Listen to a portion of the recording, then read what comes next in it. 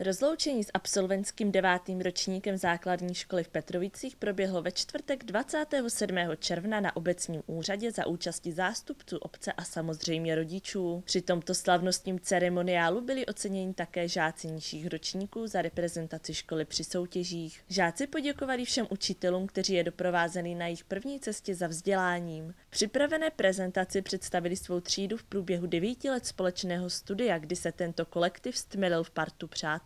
Měli jsme tady žáky opravdu výborně studující, někteří byli zase sportovně nadaní, jiní zase byli výborní společníci a baviči a většina z nich vždy dokázala pomoct, když bylo třeba. Byly samozřejmě chvilky krásné, chvilky méně příjemné, pro mě ty radosti převažovaly a vždycky to stálo za to, že si člověk řekl, že to všechno má smysl.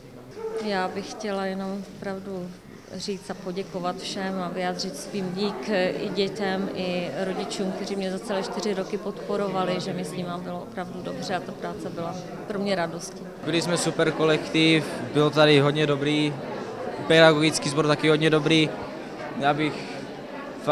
Bylo to super a myslím, že na střední škole už to nebude takové, jak to bylo tady. Těžko se nám bude loučit ještě večer dneska. Byli jsme dobrý kolektiv.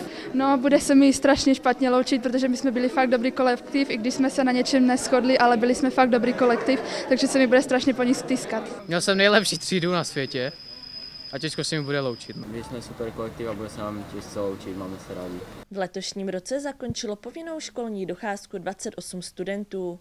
Na jakých školách budou pokračovat ve vzdělání? Jdu na školu, střední průmyslová škola stavebních a výrob. Teďka jdu na průmyslovku, Karviné. Do ODR na pedagogickou školu, předškolní nebo školní pedagogika. Na sociální činnost administrativní. Radost ze zakončení jedné životní kapitoly střídá smutek zloučení se školou, ale hlavně přáteli. Absolventům přejeme mnoho úspěchů na nových školách. Z Petrovic u Karviné pro Českou regionální televizi Lucie Pustková.